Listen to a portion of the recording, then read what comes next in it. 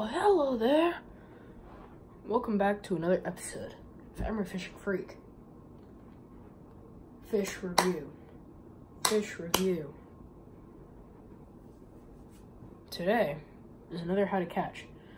If you don't recognize the setting, I know it's my room. That's the Guy Harvey picture. It's my black shag. It's sign, poster. I'm hyper, like normal, during these videos. That's why they're so choppy.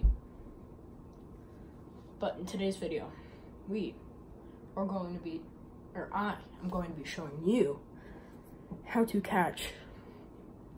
Yes, guys, I know, it's weird. How to catch. I actually haven't made up my mind yet. I should probably do that before I make the videos. I had two ideas, but I think I'm gonna go with Greenback for this one, or Whitebait. Like the schooly ones, bait. And I'll save the other one for whenever I upload it. Could be today. Well, this one's definitely gonna be today. But the next one could be today, tomorrow, over the weekend, which is tomorrow. You will never know. But what do we do in these videos, guys? I knew it. You knew it. I talk about how I caught the fish, how could you catch these fish, and any stories I have with them. So, I'm going to start off right now by saying there's really only like two ways to catch these guys. A, and the easiest way, sabiki rig. That's the only way I've ever caught mine. B would be that really tiny hooks, and you throw like the smallest chunk of shrimp you've ever seen. Or like a really small soft plastic. I don't know if that would work. I mean, sabikis are artificial, but I don't know how a sabiki works really. I just put it in the water and hope for the best. Don't have a picture of my greenbacks. I'm not gonna put it right here. Yes, less editing. Or relatively no editing at all, because all I have to do is make a thumbnail and then I can just throw this on the internet. This is my blankie. His name is Blankie. But back to the story. I almost drove my dad's boat into a pylon, channel marker. I'll try and catch some greenbacks once. That was nice. So then he gave me the rod, and then I got a knot.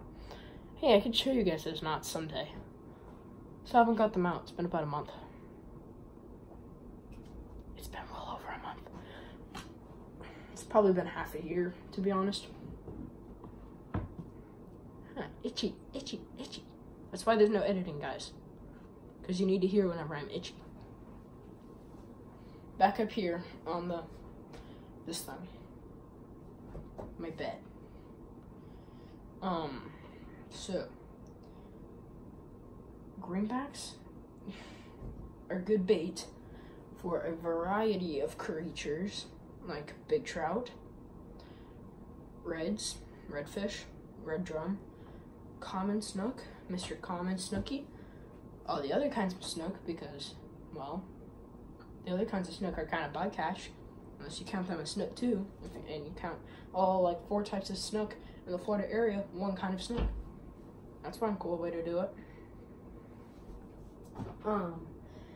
What's next? They're a good bait for if you keep them live and you get them out there. Even probably cut bait, grouper, pretty big snapper, shark. You just think to yourself, anything that would eat a fish in the ocean.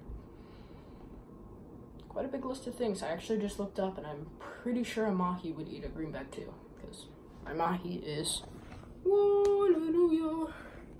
Hey, have I ever showed you guys that? That's my mahi replica. I'll show you that in good detail someday.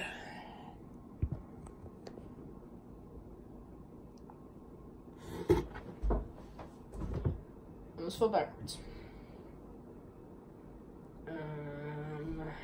Yeah, just think of anything that will eat a fish will most likely eat a greenback. So greenbacks get like from microscopic, because that's what they are whenever they're in an egg, I think. Yeah. To they grow to like, I've seen some like the size of ladyfish, smaller size ladyfish. So probably 7-8 inches. Because I've seen them twice as long as my hand, and I'm no mathematician, but wait a second. As I dig into yonder backpack,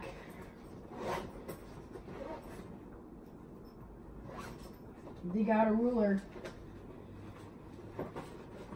And it's not here, of course it is. And guess what? You're still gonna see this. Because guess what we do at Emery Fishing Freak? We don't edit. Oh geez, now it's getting kind of long with me just doing nothing. So, I'm pretty much just gonna say, there's not really too much story behind this. Greenbacks are caught on sabiki rigs. Get a sabiki rig.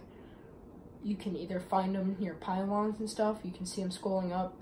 You'll see a huge commotion on the surface, kind of like the Jaws poster over there, but just a little less wave coming up. Next to pylons. Whoa. Or you can chum with like dog food even. You can chum with a lot of things. Whenever we bring in normal fish, we'll bring in greenbacks too, like school fish. So pretty much just buy your local chum block, because there's only one of them in your local area. Go out there, buy a cast net, or